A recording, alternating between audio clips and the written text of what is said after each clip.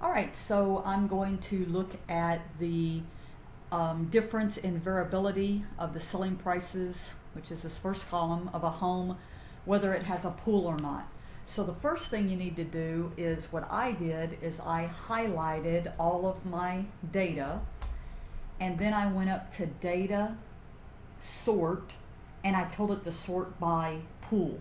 Because if you notice what happens when you sort by pool, then all of these with zeros do not have a pool, and then here with ones has a pool. So it makes it easier to get your data into this solver.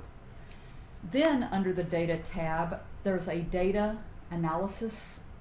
If you do not see that button, because it typically will not be there, then you have to go over here to File, down to Options, go to Add-ins, and Manage Excel Add-ins, click Go, and just be sure that you have this Analysis Tool Pack checked. Okay, it probably will not be checked, so be sure you check it and click OK, and then it'll show up here. Alright, so now what I'm going to do is I'm going to click that, and I'm doing an F-test of 2 sample for variances. It said to test the variability. I say OK. Now I kind of did this already once, that's why all this stuff's pre-populated, so let me get that out of there. You'll see it like this, blank, variable 1 range. I'm going to make that they did not have a pool. So I clicked that button, which now allows me to click and drag and select these. Uh-oh, went too far. All the ones with zeros, so they did not have a pool. In other words, A2 through A68. Now I'm going to click this button over here to the right to select those with a pool, so the ones. So I click and drag those values.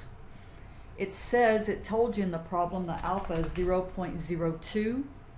And then the output range is just where do you want it to output your results. You can click anywhere. Okay, so I just clicked on that side and said, sure, that's a good place. And now I click OK, and you have your results.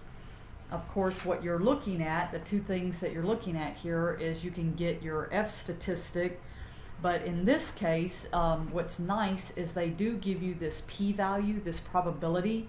So as you can see, this probability value is certainly small.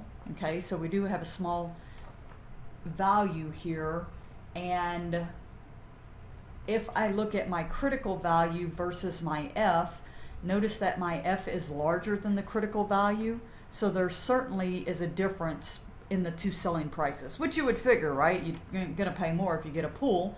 And so probably the easiest thing to check is my F value in the critical region, and it is.